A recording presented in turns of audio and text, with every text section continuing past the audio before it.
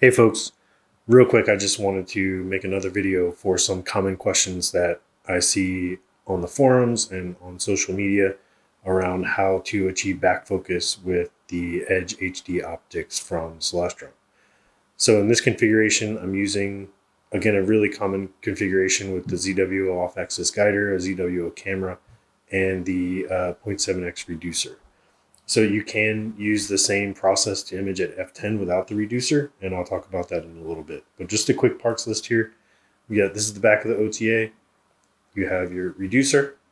This is a Starizona T adapter, ZWO off-axis guider, ZWO filter drawer, 2-inch filter drawer, the 11mm spacer that comes with the camera, and your ASI camera. This is a 294 MC Pro. On the off-axis guider side, I have the ZWO helical focuser and one of the mini cameras. This is ASI 174 monochrome camera. So the back focus for the Edge optics is in the manual, which I'll put the link in the description below.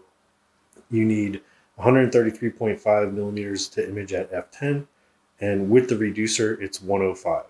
It's actually, I don't believe it's in the scope manual. I believe it's in the reducer manual. Either way, when I have the reducer on here, so with this Starizona T adapter, that's 50 millimeters.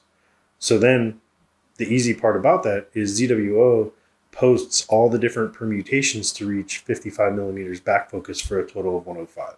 So in this case, because I'm using their off-axis guider, you have, I think this is like 21 or 29. You have the filter drawer and the 11mm spacer that comes with the camera. And this spacer is really the only way you can connect these two. So this gives me my 55 for a total of 105. The tough part is really just getting the guide camera in focus on the off-axis guider. And the solution I found for that, and this is another super common question, is if you make sure you take the 5mm spacer off here. And if you have the helical focuser, it actually makes it easy to replace the camera because everything stays put. You don't have to slide the camera up and down. But you have to have 105 millimeters from here to here, kind of in an L shape, just like you have to have 105 millimeters here. So in this case, if you sync the mini version of the camera all the way down inside the helical focuser, back it out to about 1.5, 1.6, depending on the focus point of your OTA, you'll be right there at that 105. If you're using the regular connector here, the regular sleeve for the camera, you're going to be looking for about 16.5 millimeters or so. So that's how you connect all this stuff together. It's actually super, super simple. I would recommend the Starizona T adapter over the Celestron one, particularly if you're using this ZWO off-axis guider, because there's no shoulder on the Celestron one, because you have to use an adapter, a ring adapter here to make sure the threads match up. And there's no shoulder for that ring adapter to catch on. So you're actually snugging the T adapter up to the stalk inside the OAG. So you don't want to necessarily push that stalk in or cause any issues, and then you can actually adjust it. So that's really all there is to this. Super common question. Again, if you wanted to image at f10, you're removing this reducer. Both the Starizona and Celestron adapters come with another 28.5 millimeter spacer. I think it's 28.5 millimeters that you just, when it comes together, you take it off if you're going to use the reducer. So just put that spacer on.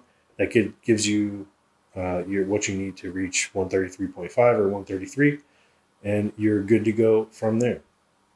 And if you notice, I have the EAF on here, the electronic automatic focuser.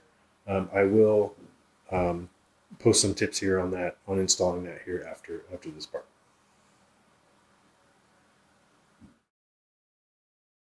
Hey folks, just real quick, I promised some of those EAF settings.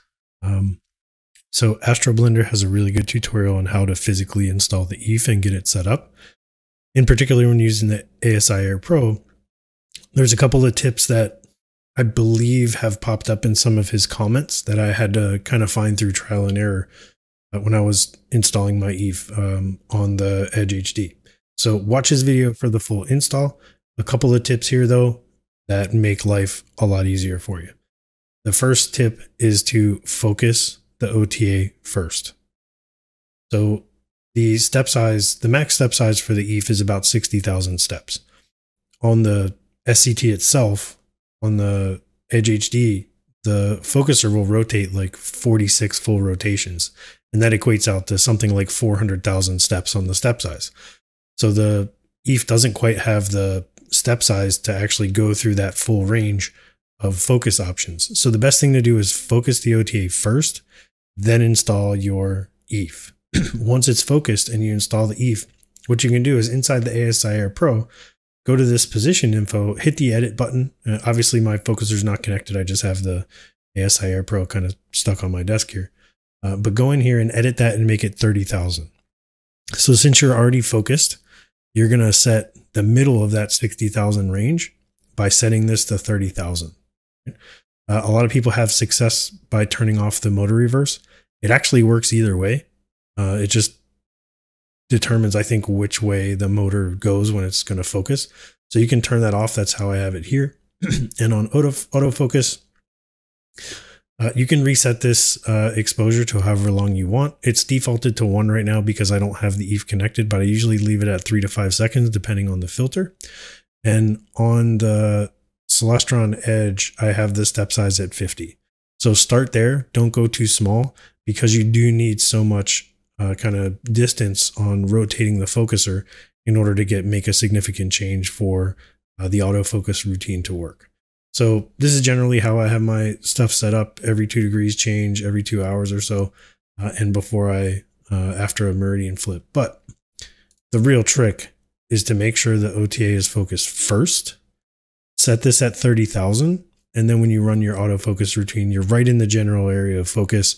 The autofocuser can do its thing, and it's not really hunting for a focus point where you can actually see anything. As we all know, if you've been involved in astrophotography for any point of time, the focus point for actually seeing something through your scope is very, very small. So those tips will really help. I believe I have all these steps kind of set at their default state. That works just fine for me. As I said, the real trick, focus first, set it at 30,000 and run it from there. Okay, awesome. Hope that helps.